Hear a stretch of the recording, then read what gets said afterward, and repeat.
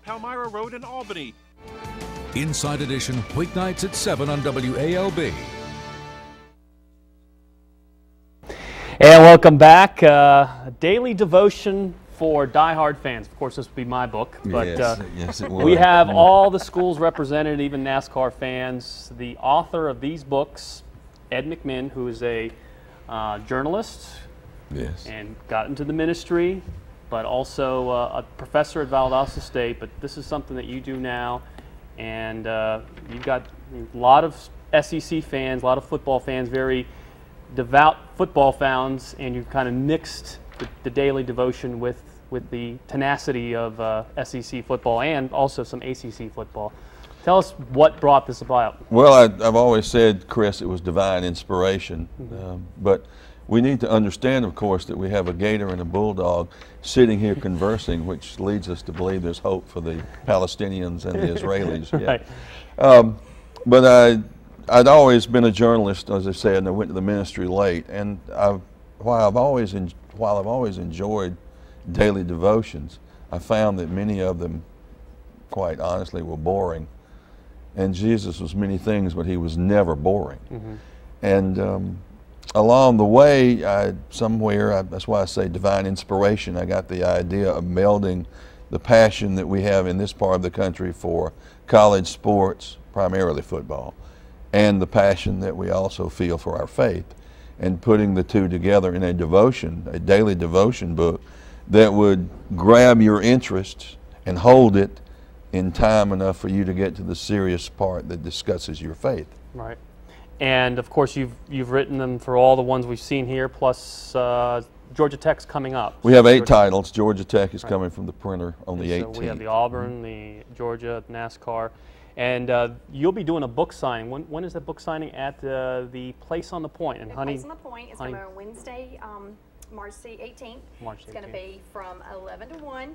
He's got lots of books to sign. We've had a lot of people coming in and getting books, and so we've got lots left. So we invite everybody to go ahead and call us, 883-8585. Pre-order your book. Tell us how you want it signed, and then that way, if you can't come down that day, Ed will get it signed. But we'd love for you to come in that day and meet him and just learn about his story. And what's the time on that again? March 18th? It's going to be from 11 to 1 at the store, 2416 Westgate Drive here in Albany. And it's going to be a great afternoon. We're so excited. Now, of course, I looked at the Gator book. I'm sure you did. You were mentioning how it was being in the belly of the beast doing research for this, but a lot of history. I mean, there's history in all these devotions. You have a little bit of history. There is history. It's not a history book, so you know, if you're looking for a history book, this isn't it, and you'd be surprised at sometimes what people are in there and what people are not. But what I do go back to the very beginning with the research, cover all periods of sports in the school. But I look for stories and events that I can tie into Scripture, because that's the point of the devotion. The real point is to have you thinking a little bit about your faith and what it means to you. So there are some stories, you know, that's what I look for when I do research, is stories that I can tie into Scripture. Some good stories I simply can't. So. Okay. So the books, Place on the Point. Place on the Point. March 18th, Wednesday. That's a week from this Wednesday, right? And that's from 11 to 1. You'll be there signing books and telling stories.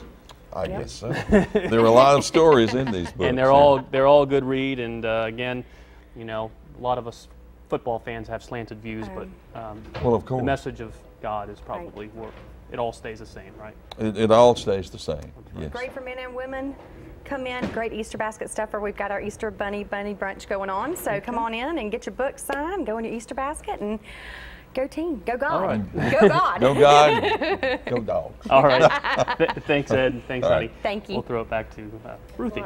Gator fan Chris. Well, on this date in 1964, the Ford Motor Company rolled out a stunning new vehicle, the Mustang. The 65 version is at the Smithsonian Museum. Punching. He bit her on her left ear, her fingers, and put her in a headlock.